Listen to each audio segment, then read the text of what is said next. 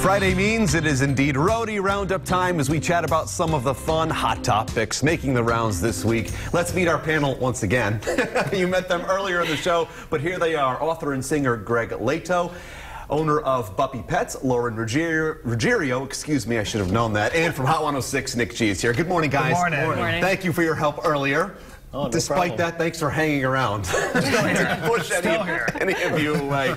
But let's get right to it. Some fun topics we would love to get your opinions on. New research shows that the prime age for kids to have their first cell phone is age 12. Now, I want to know, do you agree with that? It seems kind of young to me, and I'd love to know when you got your first one. Lauren, I'll open up with you. So I didn't get my first phone until I was about 18. Okay. No texting, no social media. It was one of those giant phones that the commercial with the monkey with the banana, I think it was like a Motorola, but it did nothing for me, and it was just to call my mom when I was going to be late. Sure. And now I think, 12 makes sense because there's so much out there. Okay. I don't know, I didn't need it back then, but I guess you need it now. Well, the culture has certainly shifted. How about for you, Nick? I think that's it, too. I was in college my freshman year when I got my first cell phone. But, yeah, I was just at Easter with all my little cousins, and everyone's got a phone, and everyone's got an iPad, and everyone's got a MacBook, and everyone's got everything. So that's just the way that things are. No conversation, but we're talking to each other, next to each other, texting. I will say, though, when families are out at restaurants, the kids are on their devices, they're not causing a ruckus. True, so I kind of like that. No, Greg, you've got little ones. What do you think, buddy?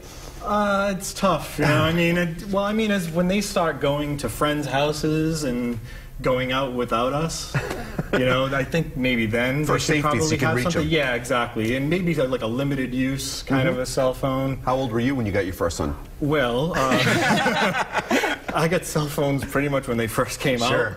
I was in the military. I was in the Navy.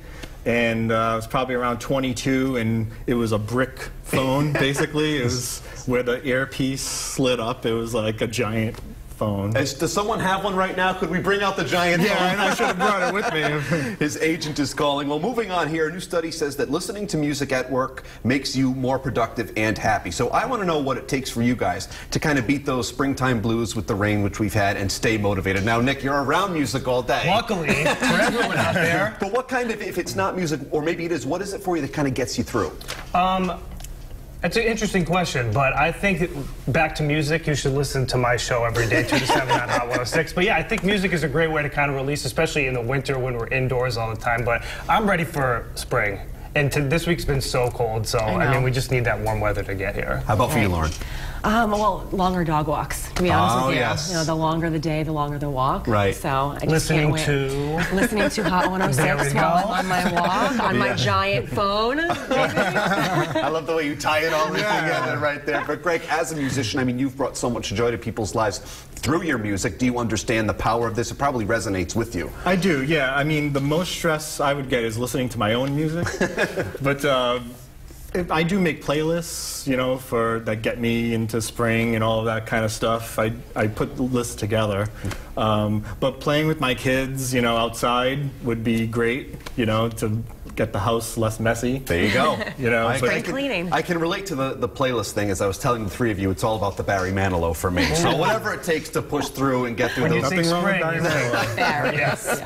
And lastly here, you guys, if we can follow that, another survey says that a number of people lie about how their vacations go to impress their friends. Ooh, imagine someone being deceitful on social media. Can you even fathom this? So I want to know, Greg, we'll start with you this time. Do you have the tendency, or do you notice people kind of over-embellishing maybe when they go away or do something? I do, yeah. When I go on vacation, I just post it as it is. I don't over-exaggerate. Right. You know, it is what it is, you know. But sure. I do see that a lot, though. Absolutely, Lauren. You can tell when people are acting like they're having a better time than they are, I think. Oh, totally. So transparent. And I get very jealous when I see these tropical, crazy European vacations, and I'm at Disney, which I love. But I definitely, just like Greg, I post it as it is. And you keep it real? Keep it real, mouse ears, you know, sweaty mess walking around Magic Kingdom. And lastly, don't you think, vacation is supposed to be relaxing, but I think now with social media, it's become another job. So when's the downtime? You're trying to make everyone prove that you're having a good time. Just have it. Who cares? You know, we got a green screen right over here. We could put ourselves anywhere we want. That's an idea. Well, Greg, Lauren, Nick, a pleasure to have you all here. Thank you so much for joining us. Always great catching up on a Friday with our Rhody Roundup panel.